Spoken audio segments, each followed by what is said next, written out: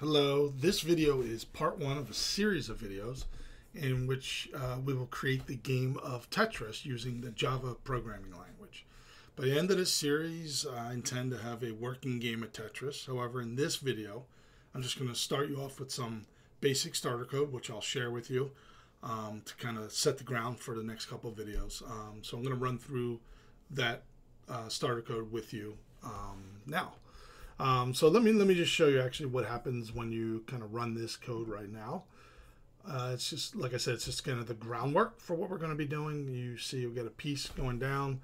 It's going to get to the end of the board, and a new piece is generated. Not much to look at, but we have all 5 pieces there.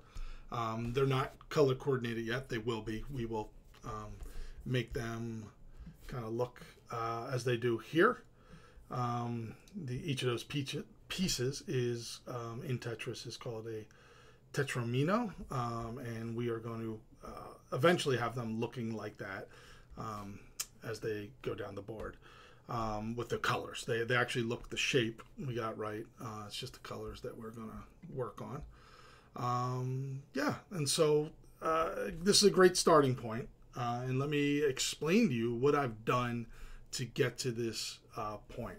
As you can see in the code over here, we have our imports, and just 5 imports, and basically what they do are, I'm going to get out of this at the moment, they allow us to, about 4 of them, the color, the graphics, the JFrame, and the panel, are really just associated with the graphical user interface, the GUI, and so it just sets up our board, the J panel, and everything's on top of that, J frame, and then a J panel, and then everything's on top of that. I'll go over kind of how that works, but and then these are kind of our key listeners, which allow us to put import into the screen. So basically, able to use our keyboard to move our pieces side to side and to rotate. All right. All right, so the next thing is we have our class header, which, like any other Java class, we extend our J panel, which I said is kind of our starting point for our graphical user interface. And then this is the first really important piece of code that is not related to the graphics or anything. This is our array, our multi-dimensional array of that represents our pieces. And so each line in this array is a separate 2-dimensional array, like right here, what I've highlighted, that represents each of the pieces. So you have the 5 pieces. Again, maybe I'll just bring this back into the screen for frame of reference. Put it right over there. I'm going to shrink it a little more. Yeah, and as you can see, I have this marked as this is the square, the line, that's this one here, the L, this one here, the T and the Z. And I use the L as my example here, just because this might be confusing. How the heck does this represent one of them? So think of it this way, as the starting point on the board. As you saw, we had a board. You may or may not have noticed that board was 10 squares in width and 22 in length, which I looked up, and that is the design of Tetris, a basic Tetris game. So anyway, these coordinates, these represent coordinates, and so I'm looking at this one in particular to kind of explain to you how this works. And these are the starting coordinates, and being in there, I might need to bring this up just to kind of show you. Starting coordinates, this is 0, 0, this cell right here. So that's what's going on there. I'm going to close that out. And so this, like being the L, is, so this right here is, this asterisk here is in spot 0, 0. Then the next one is, so these represent row column, right? And so row 1, column 0, there's the next one. And then row 2, column 0, there, right there. And then 2, 1, which I just noticed this isn't updated. 2, 1, right there, and that's why our L was actually upside down when I was just running it. And so there's your L, represented by these asterisks. You have your L. Hopefully that makes sense. As we go on, hopefully it will make even more sense. So that's your starting point, and then I'll show you how I kind of move it and update these coordinates as they move down the board. All right, so I'm going to move on. And so the next thing we have are the width and the height, which I've already described. That represents how many rows and columns we have. The height is the amount of rows, and the width of the amount of columns. The block size, this is something that you could edit if you want it to have the board larger or smaller. 30 seemed to be a nice fit. Like if I made this 10, you'll see that now my board's going to be a lot smaller. See that? Probably too small. Like I said, 30 seemed to be a nice fit. So that's what I have there. Current pieces. That represents the piece that is moving down the screen. So for all intents and purposes, it is one of these 5. It will be holding one of those 5. And that's why it's a 2-dimensional array. Current row and column, that is how I move the pieces around the board. So this is going to start out at 0, and I think I have this starting out at 4 just for kind of centering it along the width of the board. And so, yeah, we'll look at that in a second. So we increment the row to move the piece down, and then increment or decrement the column to move it left or right on the screen. Pnum just represents which piece the current piece is holding, which piece, so which of these rows we're talking about. The board, that works in conjunction with the width and the height and the block size to make our board appear on the screen. Those 22 rows by 10 columns on the screen.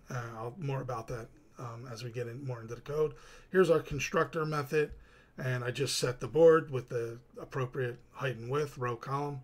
I add our key listener. Like I said, we're going to use that in the next video. We're getting to this in more detail on how we could take input from the user to move our pieces, rotate them, and all that. And then so the constructor gets started when the game is, when you bring up the game, when you initialize the program. And the new piece method, which I'll look at in a second, generates a new piece that shows, so when we run this, a new piece is generated on the board. So that's what's going on there. By the way, I'm going to slow this down. This is just for testing purposes to show you how a new piece is generated every time one goes off the screen. This is a little fast. So anyway, so let's look at real quickly at the new piece, create new piece function. And basically what that does is it's a method that picks a random number, basically between 0 and 5, but not including 5, because it represents a row in here, right? So there's 5 rows, 0 through 4. And then it uses that random number. We assign it to our pnum, which for right now is not really useful, but you'll see how we'll use this variable in future videos. But we just use that to set our current piece array equal to that specific row in our pieces array. And then, as I said, our row and column start out at 0 and 4. So that's it. That's pretty basic. It literally just picks a piece from the pieces array and sets it to our current piece. All right, so then let's look at move down. The move down function, it's pretty simple. It adds to the current row. If we can move, it adds to the current row. Remember that the top row is 0 and the bottom row is 22. So adding moves your piece down the board. We do have a can move function, which we'll look at in a minute. But if we can't move, that means the piece is off the board. In future videos, we'll update the can move to deal with when we bump into a piece that is already on the board. And that's kind of how you build up your pieces on the screen, right? And we'll take that into account when it touches another piece. But anyway, for right now, it's really just dealing with when it gets to the bottom of the board, it creates a new piece. And that just keeps that cycle going. So let's look at how we're using the can move function. So we look at each cell in our Tetris piece. So that's why there's all the blocks here are made of 4 cells, right? And so what we are looking at is each of those cells, and is it off the screen is really the most important thing at the moment that we're looking for. Now, when we get to move it side to side, this will be important to look at because we want to make sure it stays on the screen and doesn't go off left or right. And then this will come in handy in future videos. 0 basically represents an empty spot on the screen, because remember, when you get into the game of Tetris, there could be many pieces. So if we just do a Tetris game, let's just take a quick look just so you understand what I'm talking about. Yeah, so this is a good example. There's all these pieces already on the screen. They would be represented by a number not equal to 0. And so when this piece, if it was to hit into here, then it can no longer move. So that's what is being represented by that. And so it just returns true or false based on that. Hopefully I explained that in enough detail. So the paint method. Pretty simple here. We're just drawing everything to the screen. We draw our board, which that's this this nested for loop to go through our multi-dimensional board array.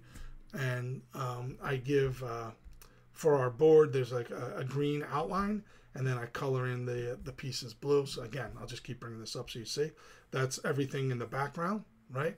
And as we look at the next for loop in here, that is drawing the current piece to the screen, which I have it's hard to see, but there's actually a black outline around each of the pieces, and then we fill it in with red.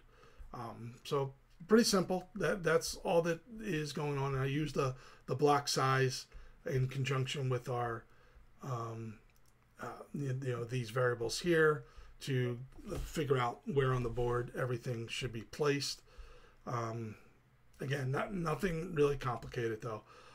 Then let's take a look at our main method, which sets everything in motion by creating an object of the J-frame, and we also create an object of our Tetris game. And then we call in this while loop, we call our move down and repaint. These are milliseconds. That's why that's fast. I would probably get this back to like 1,000 to make it at a proper speed. And then, yeah, this just keeps on going till the game ends. We keep moving down and repainting the board.